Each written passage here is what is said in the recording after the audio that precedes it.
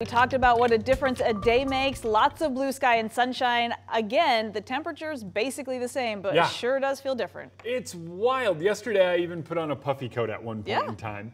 And today I was in shorts and a t-shirt, and the temperatures are the same. It's the sunshine, right? That's it. Yeah, and so when people give me grief and say, oh, the weatherman never gets it right, because I don't hear that 10 times a day, that's where it gets really difficult as a meteorologist. And sometimes I might tell you everything that's going to happen in the world of weather, and then you experience it and go, why did it feel so different even though it was the same? Or you might, experience very different things.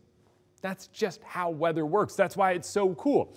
We've got nothing but sunshine in the forecast. Seriously, even as thunderstorms move in Sunday, the summer-like heat holds, the sunny pattern holds, everything stays warm. In fact, our high temperatures still climb into the mid-80s on Sunday. Mark's gonna give me grief because I put 89 on Saturday. He's gonna say, just bump it up to 90. I'm not doing it. When it comes to the overall weather pattern, though, we do have a chance of those thunderstorms on Sunday. Nothing going on, though. We build this ridge overhead. You can basically trace it. It goes about like this down into the Midwest. That ridge is why we're sunny. That ridge is why we're warm. That ridge just compounds upon itself and turns into a heat dome over the western U.S. For us, that's some warm temperatures moving in.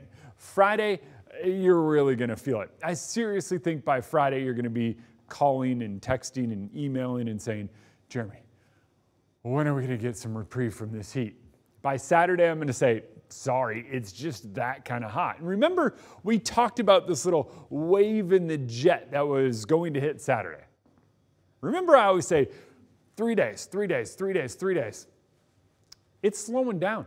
A storm like that often slows down. Sometimes it gets a boost from a storm elsewhere and it moves a little faster like what we saw last week, but sometimes it slows down. So for us, it's starting to look more like that little wave arrives Sunday, and our chance of storms here in the inland Northwest arrives more Sunday afternoon. That can still change though. It really can. But overall, it does look like that arrives Sunday afternoon. But despite that chance of storm arriving Sunday afternoon, we're still going to stay hot. We still have the heat dome over the western U.S. We still have our high temperatures soaring into the 80s and even 90s as we move through basically like the middle first week of June. How do you say that?